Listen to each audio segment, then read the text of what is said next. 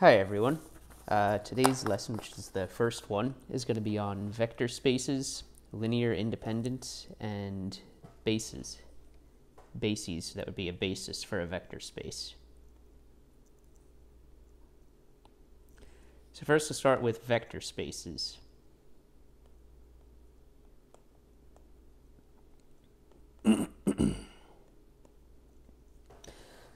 The most familiar example of this is n-dimensional real space, so Rn, which you would have had in your undergraduate classes, your undergraduate linear algebra classes and whatnot.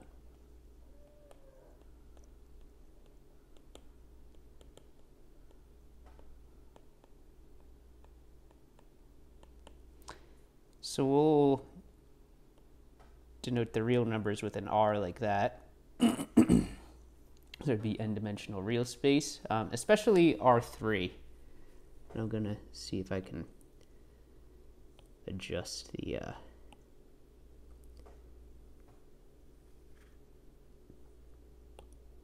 There we go.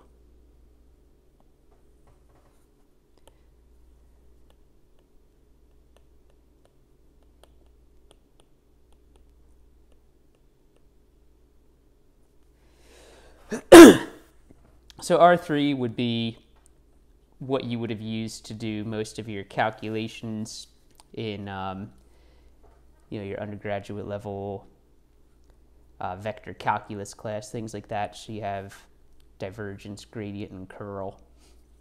And so vector spaces, especially finite dimensional ones, which is most of what we're going to deal with, and certainly all of what we're going to deal with in this class, they're all analogous to that in some way. And what you would have done in your undergraduate classes is related to what we're doing here, but that would be really with all that stuff would apply to the components of vectors more. So we're looking at vector spaces in a three-dimensional space typically,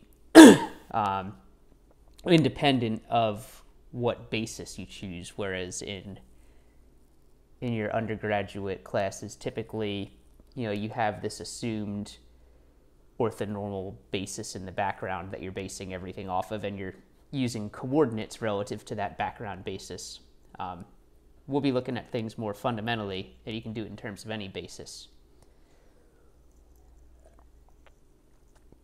So a more abstract notion of a vector space is helpful because there are things besides Rn that are vector spaces, and the math for them will work out similarly, or in fact they'll be the same if they're finite dimensional as Rn. So any intuition that you have for Rn would be applicable to those other sorts of vector spaces. Examples might be the set of polynomials up to degree 2 on an interval would be a three-dimensional vector space. So what is a vector space in the more abstract sense?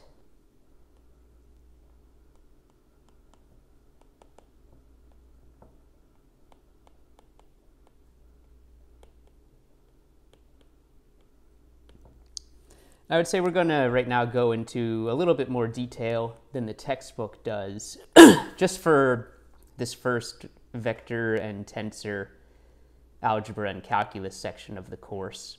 The textbook is written kind of assuming that you've had a graduate level course in abstract algebra, or at least, an advanced undergraduate course in it, like a senior level one. And typically, Penn State students don't really get exposed to that in engineering. So we'll just establish enough of the background there for it to work out.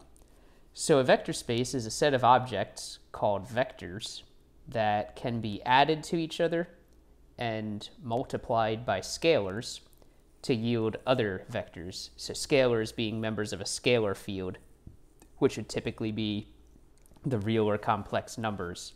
And within the context of this class, it's always going to be real numbers. So write that down.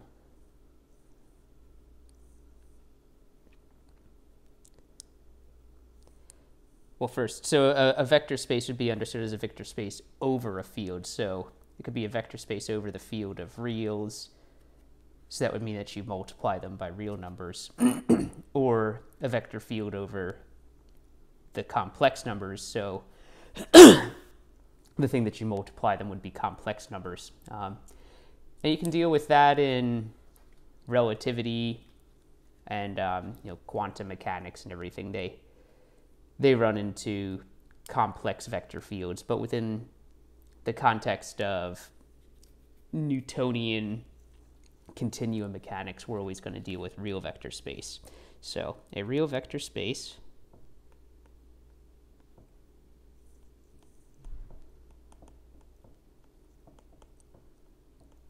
and we'll call this one V, is a set of elements called vectors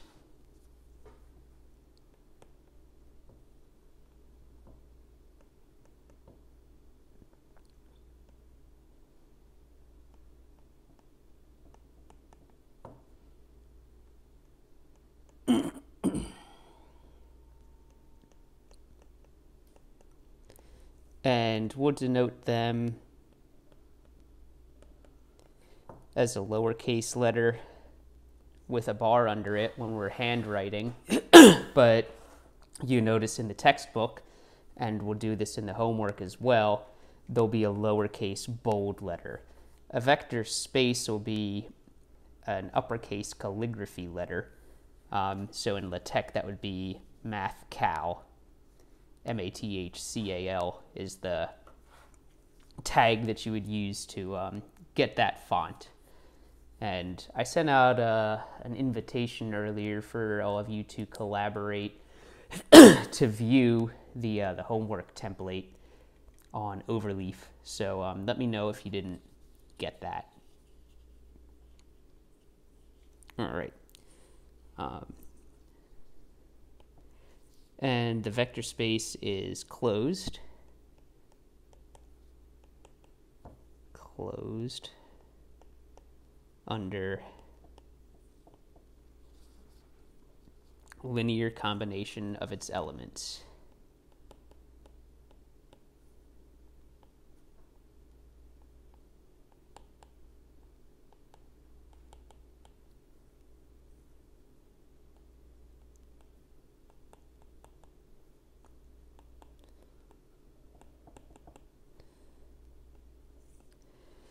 So that means alpha u plus beta v is an element of, so this symbol here that I just wrote is an element of, or is contained in the vector space V. And then this is for all alpha and beta in the real numbers, for all u and v in v. So all that means is that if we have two elements in the vector space V, or any number of elements in the vector space V, as long as it's finite, then a linear combination of them is also a member of the vector space V.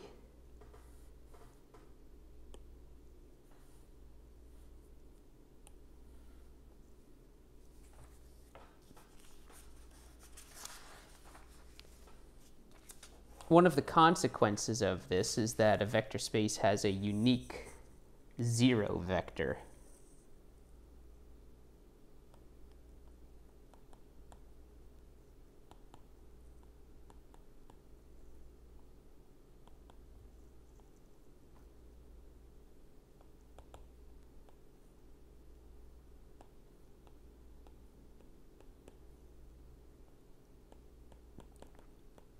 which we'll denote as 0.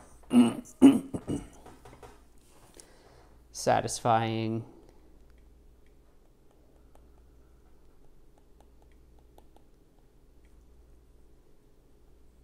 zero is equal to scalar 0 times a, where a is a vector, for all a in the vector space, and 0 plus a is equal to a for all a in the vector space. Now, without any additional structure like an inner product or, R3 have the cross product, there isn't really any way of multiplying vectors together necessarily to get either a scalar or another vector. The inner product, most of the vector spaces that you'll run into have an inner product, so you can, in other words, a scalar product, or a dot product, you might call it. And that gives a bunch of extra useful structure to it. R3 has the cross product, but the other vector spaces that you run into won't have something analogous to a cross product. That's something that's very special about R3. All right, if we pick a few vectors, a set of them, that are members of the vector space V,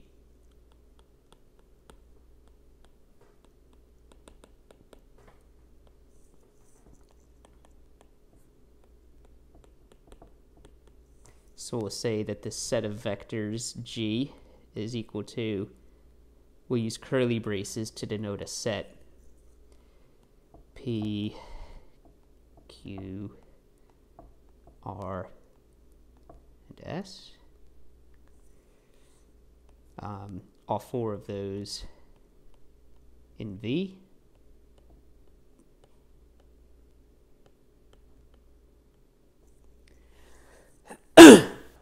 Then the set of all linear combinations of the elements of this set of four vectors called G is also a vector space, and it's called the span of those four vectors.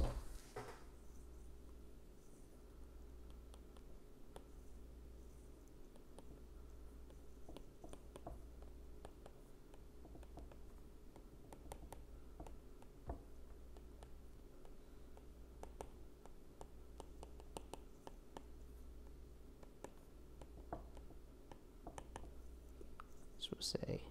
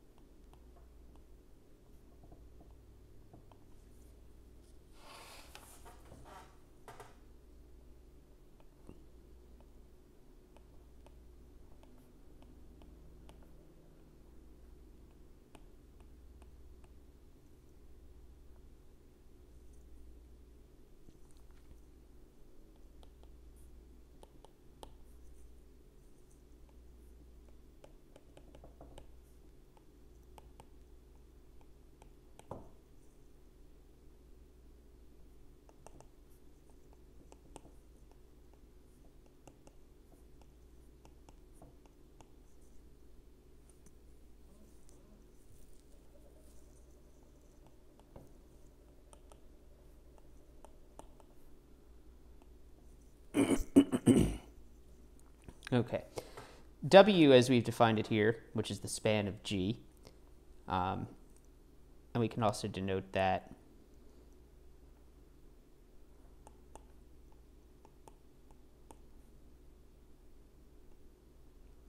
so we'll use span in that way, to denote it as the vector space spanned by a set of vectors. It is a vector subspace of V.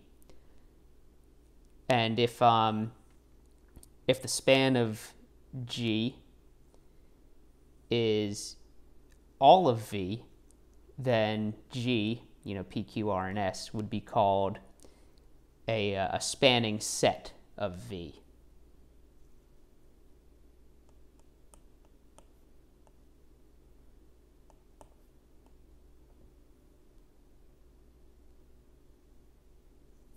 Oops.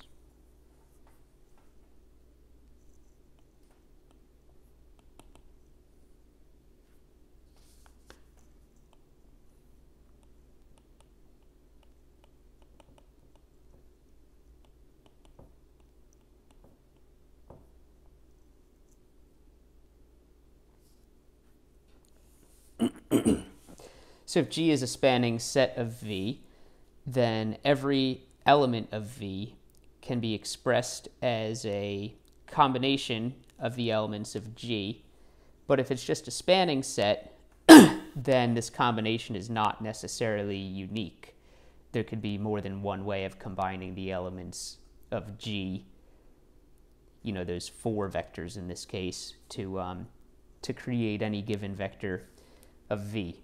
So if we had R2 and say we had 3 vectors in R2, then it's not going to be a unique combination because there would be multiple ways of expressing any given vector in terms of those 3. If G is linearly independent, which we'll get to in a second here, then the combination is unique, and G would be a basis for V.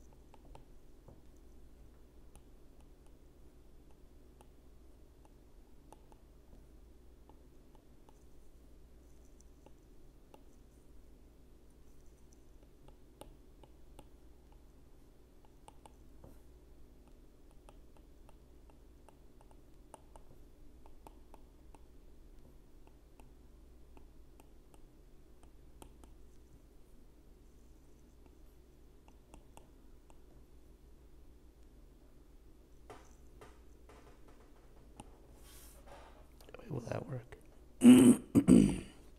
See whether the eraser. Nope. Gotta do it this way.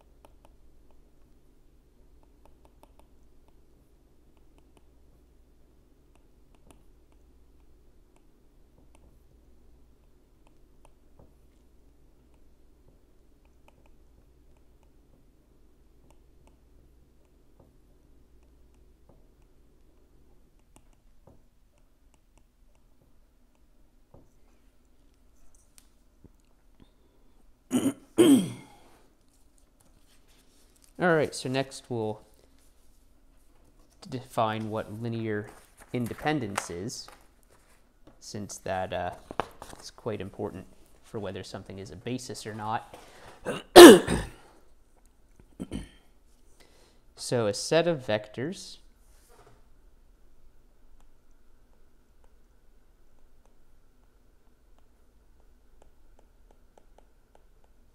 say G again is equal to V sub I. with I going from 1 to n. So here G is a set of n vectors which we've indexed by I. So it would be, i.e., G is equal to V1, V2, all the way up to Vn, is what that notation that I just wrote up top means.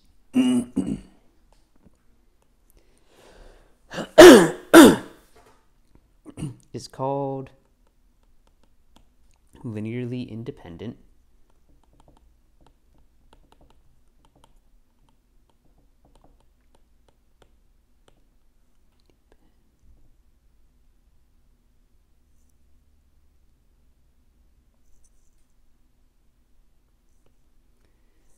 if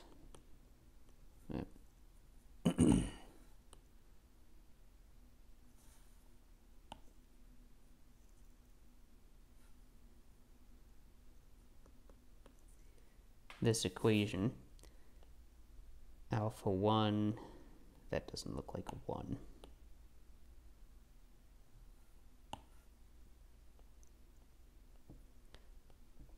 V1 plus alpha 2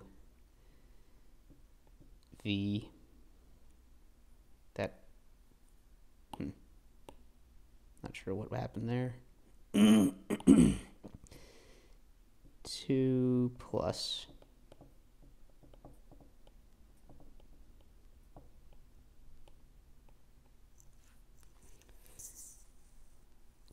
which is equal to the sum I going from 1 to n alpha I Vi. So this is just a shorthand summation notation for what we had just written up there. So it's linearly independent if that equals 0. So this equation for the alphas has only the trivial solution.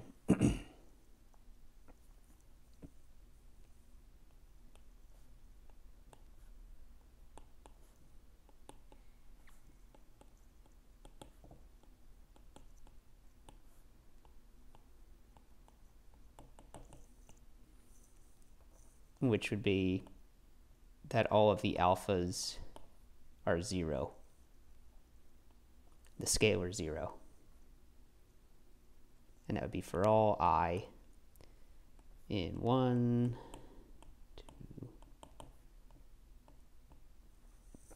2. So in other words, there's not a way of taking a linear combination of the elements in a linearly independent set of vectors and getting the 0 vector unless the scalar multiplying all of the elements is 0. A basis is a linearly independent set of vectors that spans V. So that would be a basis for V.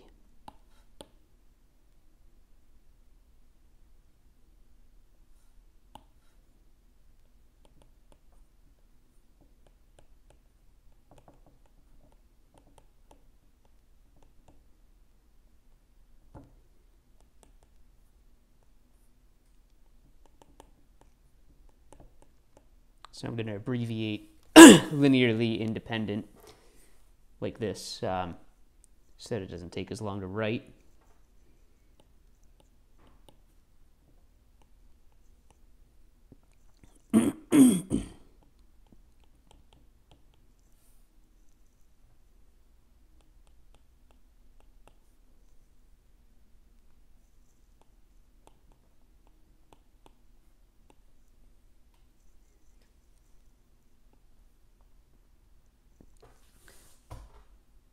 Given a vector space V, at least a finite dimensional one, which is all that we're going to deal with here, all bases for V have the same number of elements, and that number is called the dimension of V.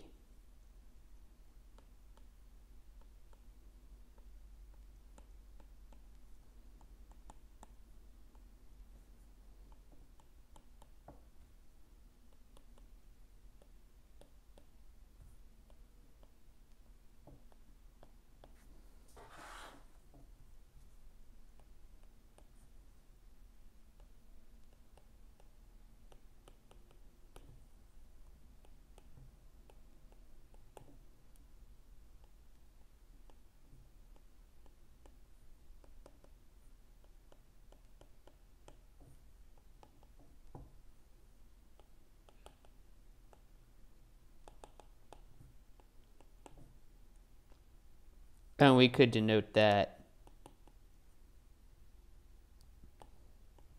that way. If any vector is added to a basis, then the resulting set is linearly dependent, so not linearly independent. And we'll show that. Whoopsies, dropped my pen. There it is. So let's say that we have a basis for V, we'll call it F.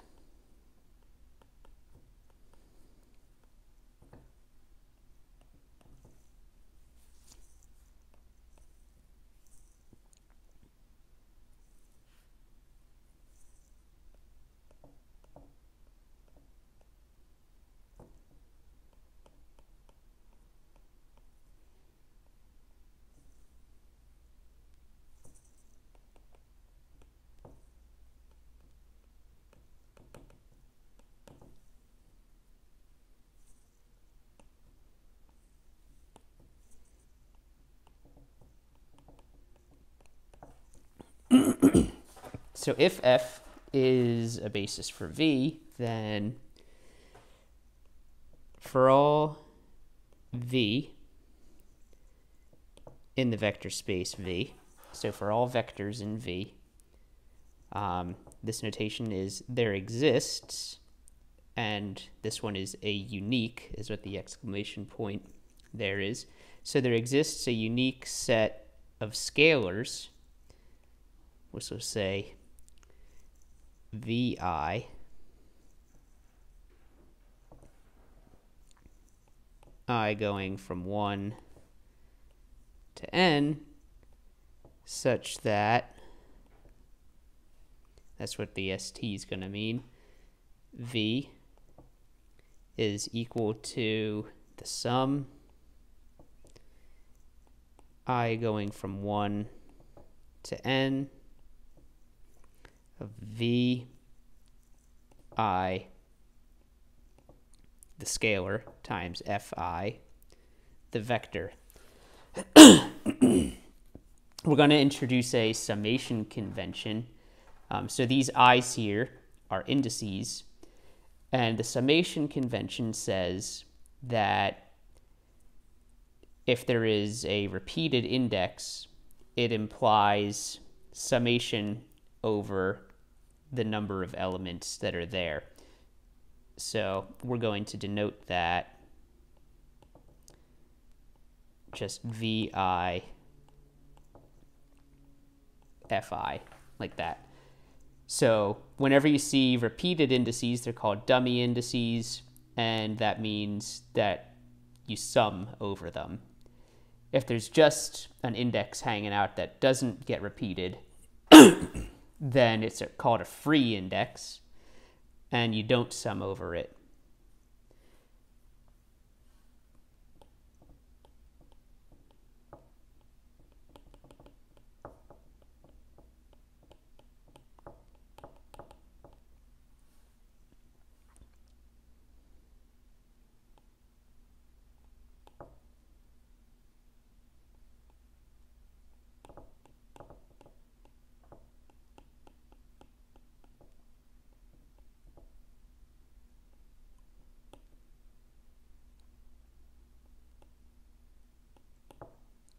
And let's say that we had something like that has two indices. So this object A here would be a list of n times n numbers, n for the I index, n for the j index.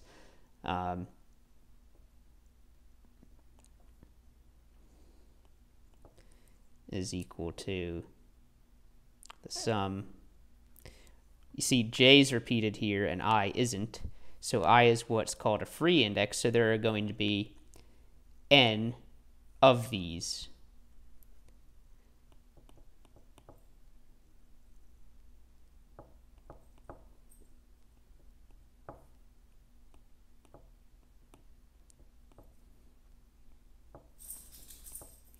So for each I, this is the formula that you would use to calculate what that resulting scalar is. Important thing. So you can always, if you have a dummy index, you can change it out for another index that you're not using, right? So if I had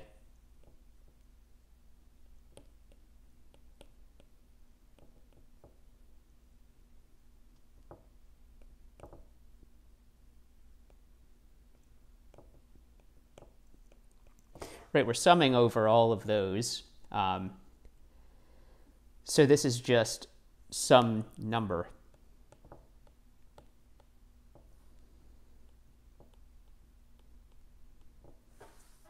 Since these are all scalars, and you see we're multiplying, we're summing over I, we're summing over j, and we're summing over k.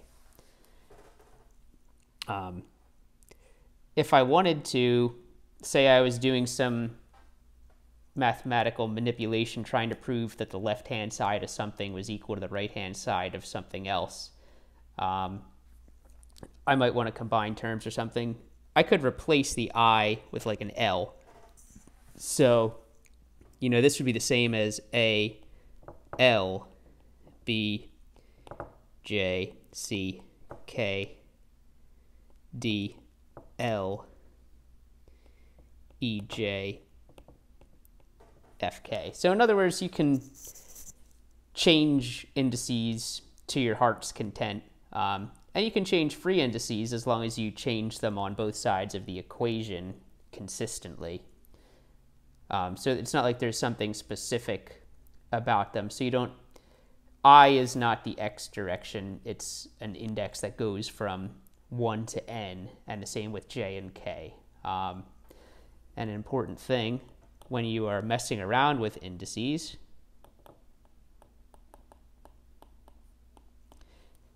make sure that you don't end up in a situation where you use an index more than twice. So you should never have like A, I, B, I, C, I. One of those you should have chosen to be a different letter because it doesn't mean anything. At least not if you're going to use the summation convention. Now and then it'll come up, something like that, like when you do spectral theory. You know, so you want to say diagonalize a symmetric matrix, you can run into situations where that happens, and you'll write summation not implied if you have something where you actually need like an AI, BI, CI.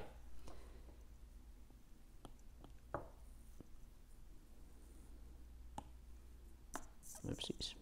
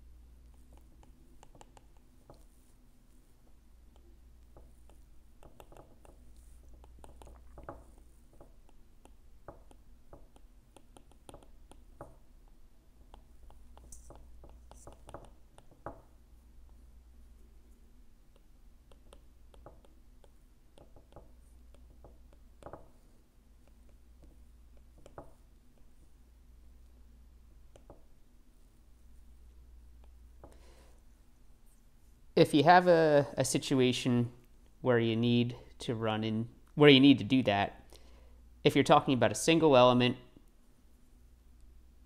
then you would just write summation not implied. And if you need to sum over I, then actually write the sum.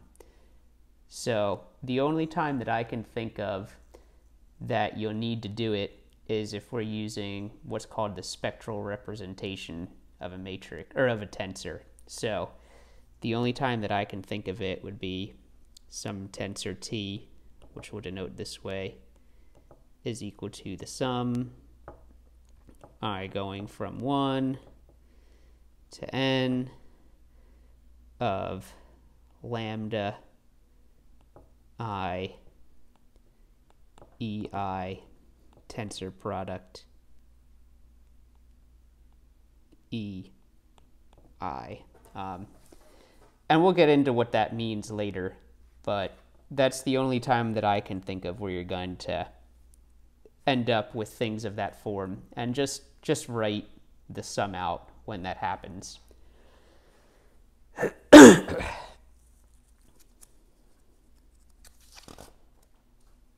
All right, so back to our proof that you can't add an element to a basis and have something that's linearly independent still. So we'll kind of separate this off.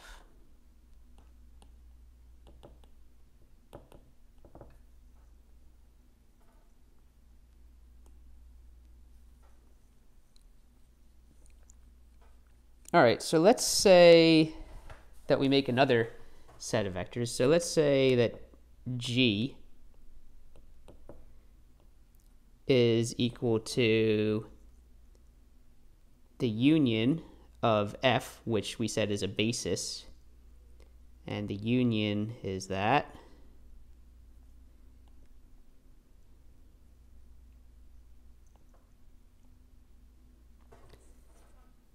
For some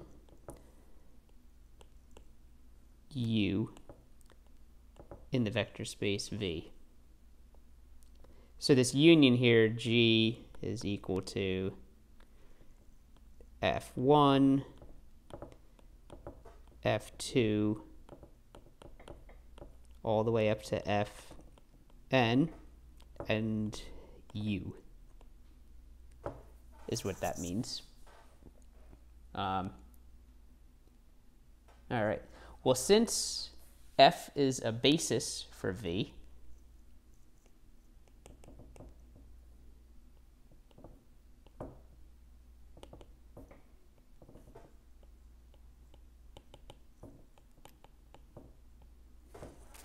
and U is an element of V,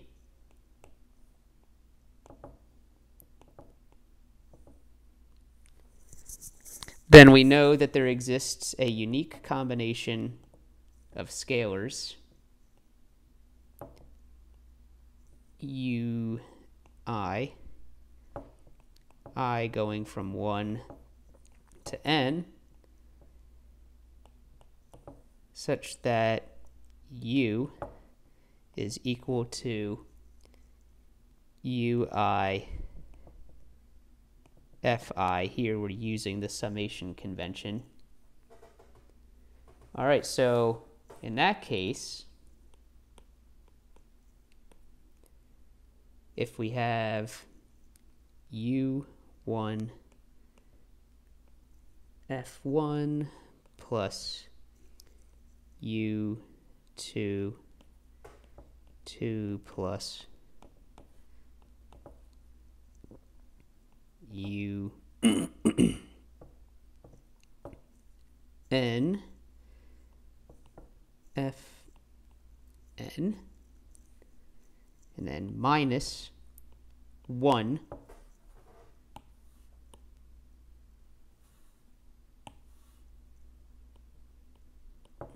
times U. That always is going to equal the 0 vector, because this here is UI Fi is equal to U, and this is equal to minus u over here. And, this coefficient here, even if u is the 0 vector, this coefficient here is still 1 in front of u. So that is a non-zero scalar in front of it. So we have a non-trivial combination of the elements of G here, which is the elements of f plus u, that equals the 0 vector. So G is linearly dependent regardless of choice of u. Even if u is the 0 vector, we don't get a basis.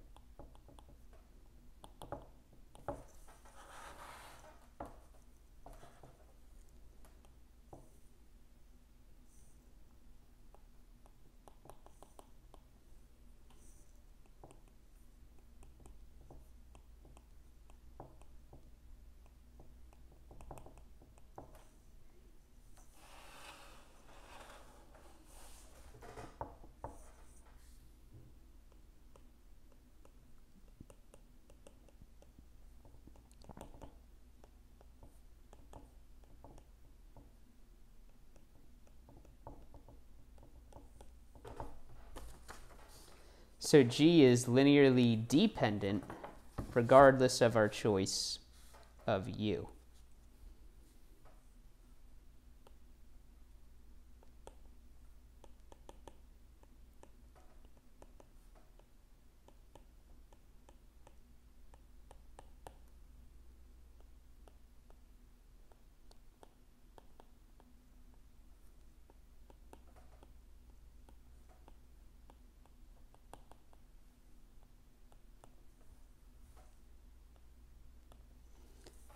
All right, that's going to conclude the first lesson then.